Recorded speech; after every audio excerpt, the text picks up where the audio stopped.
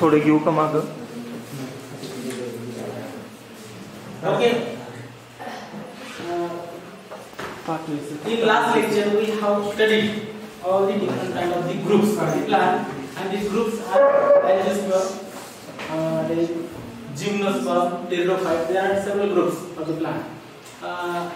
From the lower cryptogames to higher cryptogames and phanerogames. That is the main classes of the plants.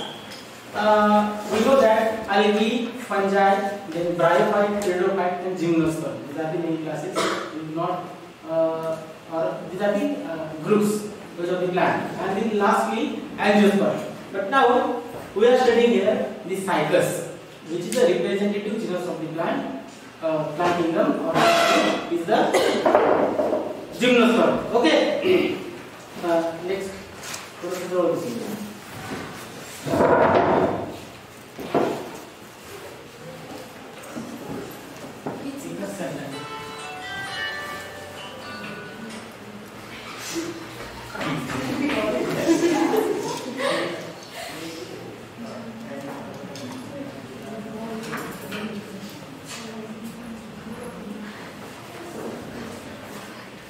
Okay. The characteristics of gymnosperm. So first of all, the habitat or the distribution.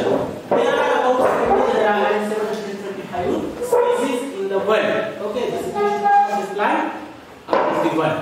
And now in India there are several genus also found, and this number is 16, and while 50 number of species is also found.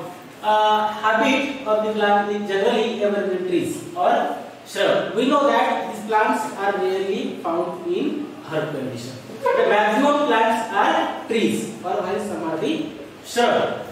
This is the habit of the plant. Then there is a rarely herb which is found. It is called Zamia pygmy. Zamia pygmy. And there are several some lianas. We have already learned about the lianas. What is lianas? Liana is a group of plant, or it is a habit of the stem which is a climber like. Okay, but the stem is woody, and rest of it, because we know that herbaceous stem is the characteristics of herb, while herb also produces the stem of the woody, woody type stem. Then next is the habitat. Distribution habitat. There are several plant species which are cultivated, while the gymnosperm grows in mountain range and in xerophytic condition. Okay, because the maximum plants are cultivated in India, while there are several gymnosperm naturally found, that is called wild condition, and they are in mountain ranges, and also the condition is xerophytic condition. They prefer to grow in xerophytic condition. One of the characteristics that this plant group is slow growing. Okay, this plant group is slow growing because in the course of evolution, this is the group of plant which comes before the angiosperm, and it is under the evolution. So it is slow growing plant. Then especially we have focused on the Cycas. Okay, we have focused to the Cycas, and it look like a palm, while conifers are look like a pyramidal in shape. For example, Cycas plant. Okay, which is a representative genus of the Cycas. This plant is palm-like habitat. Okay, the plant shape palm-like is where there is no any kind of the branching. There is no any kind of the branching. While the coniferous is also a group of plant of the gymnosperm. They are look like pyramidal in shape. For example,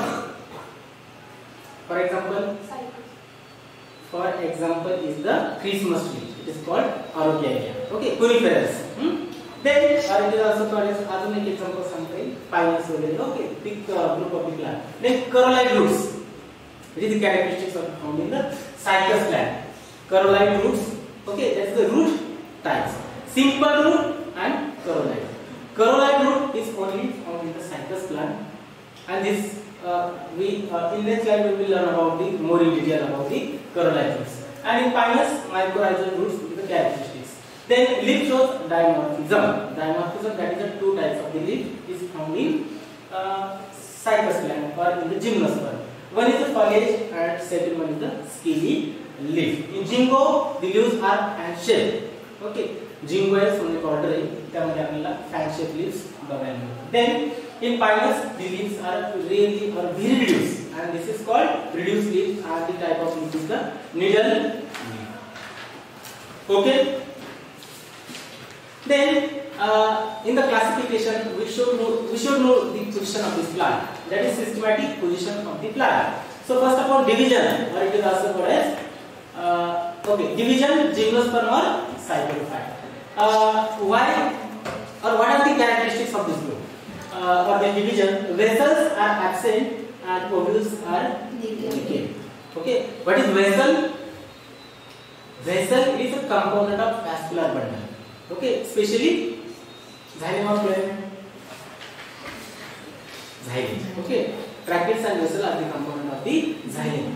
That is a vessel is absent, but ovules are naked. And naked ovules, it is the characteristics of this group. Then class Cyclopsida, monozygote, large frond-like leaves.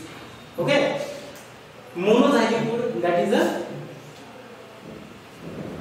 yes, anybody? What is monozygote? Less compact. Okay, stem is less compact, and large frond-like leaves are present. Frond-like leaves, that means we already learn about the pteridophytic leaf. Frond कशाला माहिती? Pteridophytic leaf जे असतात त्याला आपण frond म्हणतो generally. And they are frond-like means समोर palm tree त्याचे जे leaf दिसते तुम्हाला इथे frond. Okay, but generally it is not called frond. Frond is specially terminology for pteridophytic plant, and so it is called frond-like leaf. Then all the Cycas plant are woody, stem is unbranched. Plant is woody and stem is unbranched. Why we are taking on the Cycas? Because we are going to learn about the Cycas. So we take the Cycas on. Plants are woody and stem is unbranched. There is no any branching pattern observed in this group. Family Cycadaceae. Why family Cycadaceae? The character is that there is a presence of corolite roots.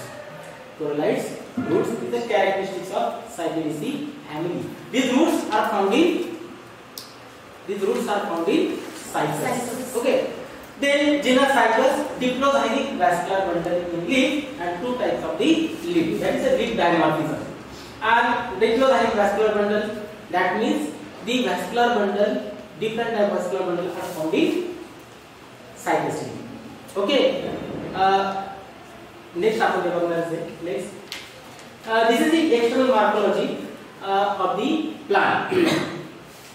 This Cycas is sporophytic and it is dioecious in nature. What is sporophytic?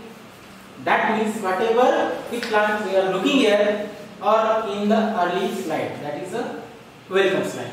This plant shows sporophytic plant body. That means diploid plant body. Then it is dioecious in nature. That means there are different male and female plants. So you can see there are different two types of the plant, that is male and female plant. This is called dioecious plant. That means male can produce on different plant, female can produce on different plant. This is the characteristics of this plant. Then roots are two types, normal and corolite type of root. Two types of the root, normal root and corolite type of root. Normal root, these are the primary. Okay. But afterwards there is a development of secondary roots and it turns into the corolite root, and these are the roots called corolite type of the root. You may see these are the massive structure of the roots, and which are having several characteristics. That means they are associated with some of the alga. Okay, they may be blue-green alga, and as they are associated with the algae, they are takes part into the nitrogen fixation. Okay, that takes part into nitrogen fixation as well as they gather the food material for the plant. As Sir mentioned, carbohydrates are held in the nitrogen fixation. Then about the stem is erect, columnar, woody and unbranched. Okay, parallelly we are looking also the morphological characteristics of the plant. Okay, that is we are seeing the external morphology. So stem is erect, columnar and woody. Okay, and it is unbranched in nature. Next is the leaf. Leaves are dimorphism or dimorphic type of the leaf, and this is called two type of the leaf. First is what is it called? Foliage. Okay, first one is the foliage leaf, while second one is the scaly leaf. Foliage leaves, these are the foliage leaves. Whatever we are seeing here, these are the all foliage type of the leaf. While the scaly leaves, which are alternating to the foliage leaves. Okay, alternating to the foliage leaves, and these are the microstructure present here because they are not takes part in the photosynthesis, so they are not in green color, but they are looking in the brownish color, and they are alternating of each one of the plant leaf. Okay, each one of the plant leaf. This is the crown of leaf. This is the crown of leaf, and these are the mature leaf surrounding to the crown of leaf. Next, alternating crown of the scaly leaves. Next, this is the general morphology. In A, you are looking here the corolla type of the roots, and the B, this is the stem of the Cycas plant, where there are several structures present, which is an irregular one, and several shape is there. And these are the scars. These are the scars or the marks. Scars present on the stem, and this scars is of leaf. Okay, and so it is called leaf scar. When you describe any stem of the cycle, then you have to know about these scars of the leaf are present on entire stem. Now, the scars of the foliage leaves, and these are the scars of the scaly leaves. You may distinctly shows or have distinctly difference in between them. Then this is total trunk, and this is the scar structure present on it. And the scars is when the scars is present, when there is leaf fall occurs. When during the when the leaves are matured, when the leaf will falls out. Okay, and whatever the remaining structure is, this is the scars of the leaf. Maximum palm trees, for example of any palm trees, which show the such kind of the scars. And this one plant. We already learned about this. The plant. Phoenix. Okay. Phoenix is the plant which shows such kind of scars. Then C is the scaly leaf. Okay, C is the scaly leaf. This is the coiled leaflet. It is called cercinate leaf. It is called cercinate leaf. That is, when it is in plantation, the leaves are coiled inside. The leaflets are coiled inside, and so it is called cercinate type of the leaf. And this is the mature leaf, which is differentiated into petiole, then branches, and the whole leaflets. And these leaflets are present on either side of the leaf, which are green in color, and they are sessile. Okay, that means there is a this is the petiole. This is the petiole, or it is also which are called as a main axis of the leaf. So this is the simple morphology of the plant. Next. Again, next. These are the characteristics. We already learned about them. Now the anatomy of the root. We have learned about the root anatomy, and this is the simple root. This is the simple root, and the root will show. This is the short typical structure, like a diaper plant. Then outermost layer is called epiglemma, which is encloses the parenchymatous cortex. This is the cortex region. Okay, this is the cortical region, and the outer region is called as epiglemma. It is not called epidermis. Why? Because of the structure of root. So it is called as epiglemma. Okay. Next is the parenchymatous cortex interspersed with the tannin cell and the mucilage canal. This is the mucilage canal. Okay. And the tannins filled inside the cortical zone, or there are several regions. We are not diagrammatic presentation here, but just only transverse section of this plant roots. There is no diagrammatic. That means cellular structure is not here, but it is a diagrammatic. That means transverse section simply taken, and this is the original transverse section of the root. Endodermis with Casparians thickening. This is the region in the endodermis. Okay, and this is called stem actually, and it is covered with the endodermis. It is covered with the endodermis, and endodermis is with having Casparian thickening. This castellion, it is a checkpoint. This is the structure for the checkpoint of the water. When water will be entered, then it should be a check here. Okay, and so that this castellion is present. The pericycle is a multilayer within itself having starch grain. But in pericycle, after endodermis, there is a one of the layer of the cell. It is called pericycle. Okay, which is present inside of the endodermis. Okay, should have to be reminded this. That means this is the endodermis. Okay, and then inside of this endodermis, next layer is called pericycle. And then this pericycle is with starch grains. Okay, then vascular tissue within this typical radial, roots usually diarch, detached, or maybe foliage. Okay, then vessels absent in vascular bundle, P is reduced or absent. याच्यामध्ये P absent सांगितलं किंवा reduced. Hey J structure this is generally is called P actually, but it is very reduced म्हणजे खूप कमी झालेला आहे. So it can be absent or we can consider it as a very small one. And vessels are absent as we earlier known about this. किंवा आपण याची information पहिली घेतलेली. We know that vessels are absent. Tracheids and vessels are the element of xylem. And see, vessels is absent, but tracheids are present. Okay, this is the key difference between angiosperm and gymnosperm. Next, now second is the caroline type of the root. Second is the caroline type of the root. Now this root is divided into three regions: outer, middle, and inner zone. Outer, okay, see, outer, middle, and inner zone. The innermost zone. The innermost zone is made from the algal zone, or these are the palisades which having the palisade-like cell made from the cortical cell. Cortex region मध्ये parenchymatous लक्षात ठेवायचं. Parenchymatous cell मध्ये असतात. But there is the presence of several blue-green algae inside of the structure. There is the presence of blue-green algae inside of this structure, and this blue-green algae can fix the nitrogen. Okay, they are present in this region called inner zone. Inner zone मध्ये काय असतात त्या presence असतात. So these are the caroline root key characteristics of the Cycas plant. Okay. Next is the anatomy of the stem. After roots, this anatomy of the stem. This is general outline structure of the stem.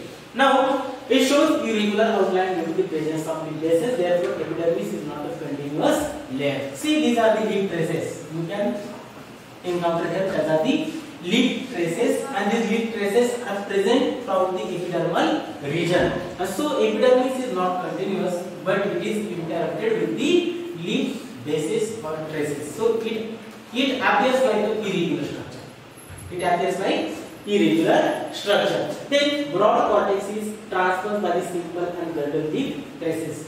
This is the cortex. Okay, this is the cortex having the girdle of leaf traces. See, these are the leaf traces present inside this, because it is not the only leaf traces, but they are originating. They are originated from the cortex zone. And now numerous mucilage channel starch grains also present inside this structure. See, you can see here the dotted structure. Okay, they are the dotted structure, and this dotted structure are the mucilage channel or starch grains. Then narrow zone of vascular tissue is having open endarched vascular bundle arranged in ring and separated from each other by the wide medullary rays. See here, this is the narrow region of the vascular bundle. This is the vascular bundle having open and endarched. Why it is called open? Open, that means when vascular bundle is comprised, it is with the see, vascular bundle consists of xylem, phloem. Okay, what is the key component that is responsible for this secondary growth? Yes, sang wrong karo. The key component present in between the xylem and phloem, and they continuously add secondary xylem and secondary phloem. Very good. This is called cambium. Okay, and this cambium is the responsible factor for the secondary growth. Okay, cambium. This is the key characteristic of the open vascular bundle. When we see the open vascular bundle, it is because of the presence of cambium inside this. But cambium present in between xylem and phloem. This is also the important. This is the first ring cell. Now with this large parenchymatous having mucous canal and starches. This is the phloem and this is the xylem. See, this is the xylem and this is the phloem. Phloem and xylem.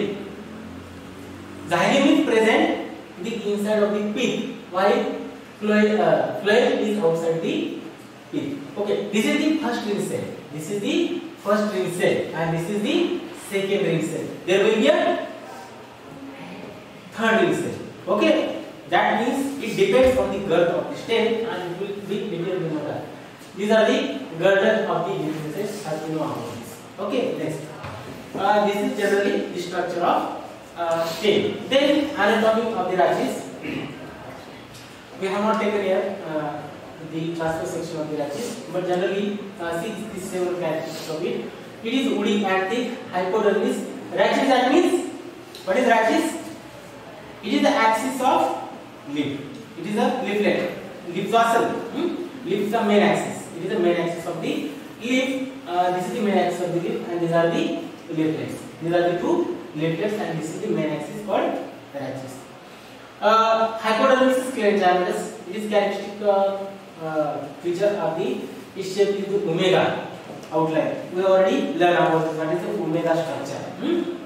Because when we take the section of it, then there are two. These are the two leaflets, and when we take the section of it, the two leaflets will be formed like omega like shape. So it is called omega like shape in outline structure. When we take the transverse section of it, each bundle has sclerodermis bundle shape and it is open collateral. Again, it is open and collateral. When there is vascular bundle is open and collateral. Collateral, that means previously learned about the collateral. Collateral, that means xylem inside, phloem outside. Next, this is the anatomy of the leaf. Leaflet is sticky, cutinized and leathery. See, this is the cuticle present on the surface of the leaf. This is the outermost layer. Cuticle is thick layer which is leathery and cover the entire leaf. So it looks like a smooth and shiny. It appears like a smooth and shiny. It just because of the presence of cuticle. Then next is the epidermis. This is called epidermis. But as we know that this plant leaf is isobilateral. Okay, leaf is bilateral in shape. So it comprises with the upper epidermis and this is the lower epidermis. Okay, upper epidermis and lower epidermis. And below this upper epidermis is continuous. Upper epidermis is continuous, and this continuous layer will be present on the upper leaf surface. Then below that there is a several bunch of cells. It is called palisade cell, and these cells are nothing but they are mesophyll cells. Okay, they are mesophyll cells. Why they are called mesophyll cells? Because they are dumbbell shaped cells. And above this there is a layer of hypodermis cell which comes under the epidermis, and it is single cell layer. Okay, it is single cell and continuous layer. While the palisades are also the we can say that these are the cells. It's a complex structure. There is no intercellular space present. Then below that, this is the structure which is circular in outline. It is called vascular bundle. This circular outline structure is called vascular bundle, which is comprised with the xylem and this is the phloem. This is xylem, this is the phloem. That means this is the structure of the vascular bundle. And there are several cells sparsely distributed inside the cell. This is called spongy cell, or it is called spongy mesophyll. This spongy mesophyll, they are green cell which has carried out the photosynthesis and these containing chloroplast in their cell, so they are taking the part in the photosynthesis also. Then at the lower side there is several interrupted structure we are observing here, and the structure is nothing but this is the stomata. And stomata are just placed inside, so it's called sunken type of stomata because this plant is xerophytic. जी आपण म्हणतो बघा की this plant group is from the xerophytic plants group. Okay, so it shows such kind of characteristics because to prevent the transpiration, And as there is a transmission prevention, this is very important one. Okay, that means the stomata should be present at the lower surface of the leaflet. Next.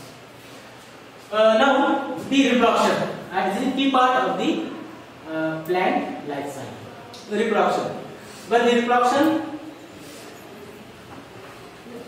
that means when the life will be mature, it has to be continue its generation, and for the continuity of the generation, they have to be propagated, they have to be reproduced, and so that this is mean for the reproduction. Okay, so reproduction is of two types. One is the vegetative, and second one is the sexual type of reproduction. In vegetative type of reproduction, it is by the means of bulbils. This is the structure called bulbils.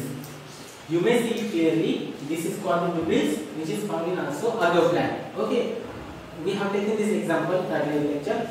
These are the bulbils found in this plant at the base of the stem. See, here is the structure also. These are the bulbils. Several bulbils are produced at the base of the stem, and they are capable to produce new plant from this structure. But this plant will be identical to its mother plant. It will be identical to this mother plant. Why? Because there is no fusion of any gamete, so that whatever the characteristics will be there, they are from this parent plant. Okay, they are from the parent plant. So there is no any kind of the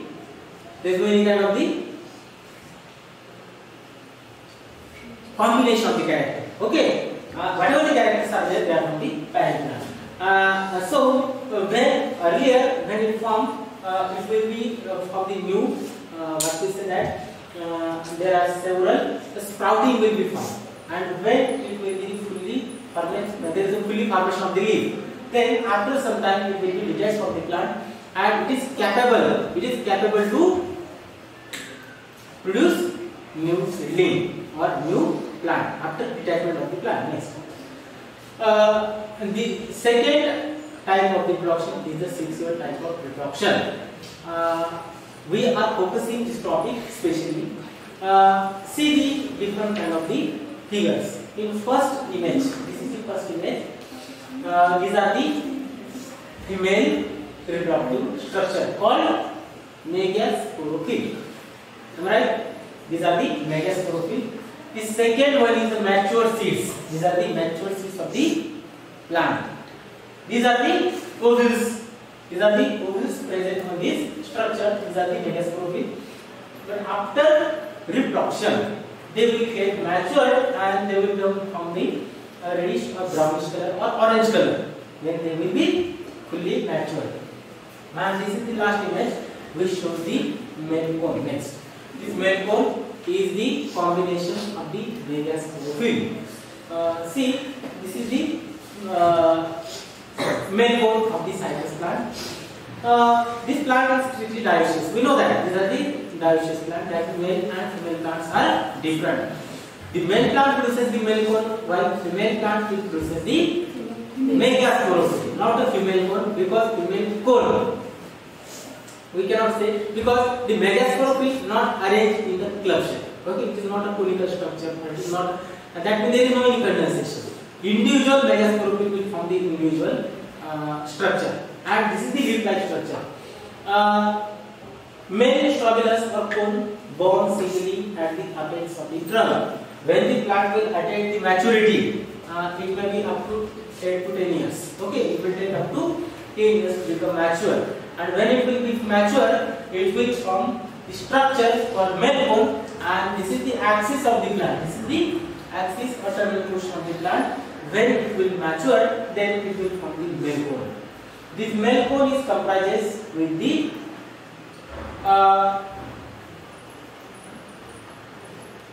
microsporophyll. Okay, it is comprised with the microsporophyll. Next, see, when we study this structure detailing, then we can come to know that there are numerous microsporophylls are there, or microsporophyll are arranged around the central axis. When we take the vertical section of this axis or this male cone, then we may encounter there are several microsporophyll